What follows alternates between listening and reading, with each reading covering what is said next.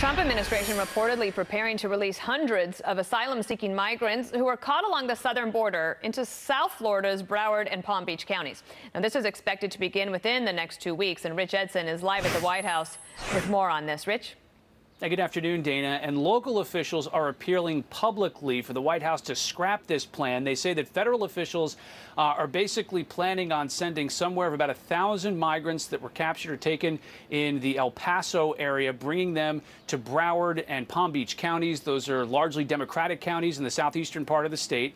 And the opposition in Florida is bipartisan. Cannot accommodate in Florida just dumping the unlawful migrants into our state. I think it'll tax our resources, the schools, the healthcare, law enforcement, state agencies. We have no resources, no money from the federal government. They've offered no help whatsoever. We're going to try to enlist all the resources we can to help the people, but I think what's going to happen is it's going to create another homeless situation and homeless encampment, which is absolutely inhumane. And again, this policy is absolutely irresponsible. Florida Republican Senator Marco Rubio says he has written to the Department of Homeland Security's acting secretary, Kevin McAleenan, asking for the details and justification for this plan.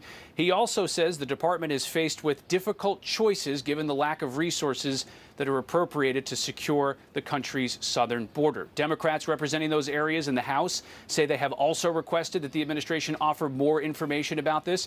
And Fox News is also waiting on comment or confirmation from the administration. The number of migrants apprehended at the southern border surpassed 100,000 for the second consecutive month.